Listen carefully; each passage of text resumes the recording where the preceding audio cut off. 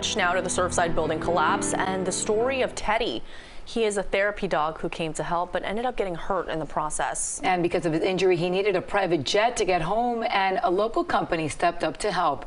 CBS 4's Joe Waldman has a story. Thanks to one loyal CBS 4 viewer, Teddy is riding in luxury tonight on this Hawker 800 XP private jet all the way back to Philadelphia, where he's going to see his cat siblings at home and hopefully get some more treatment and get his life back to normal. Teddy finally enjoying the lazy dog days of summer, lounging in his very own seat on this Hawker 800 XP private jet. But it wasn't always this glamorous for this adorable 6-year-old basset hound lab mix, now hoping to heal up and get back to work. We have noticed so much improvement.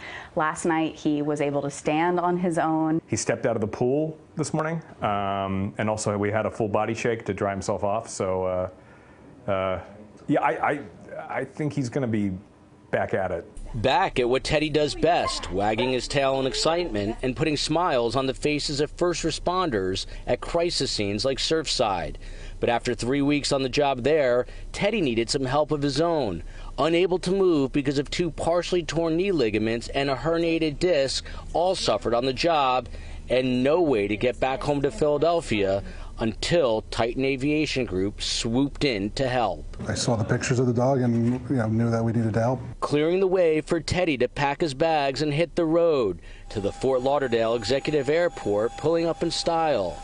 The roughly $10,000 one-way trip, all paid for by Dirk Vandersteer and his team at Titan Aviation Group. Surfside was an absolute tragedy, and I know that when I'm having a bad day, my dog puts a smile on my face.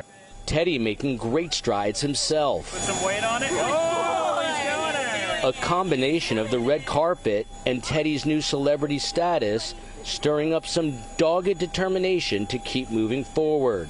His owners in awe of all the support shown their 4-legged love. I am completely blown away. The outpouring of support has been unbelievable. Teddy's going to continue to need some treatment. Sophia, his owner, has set up a GoFundMe. We'll have all the information on ways you can continue to help Teddy at cbsmiami.com.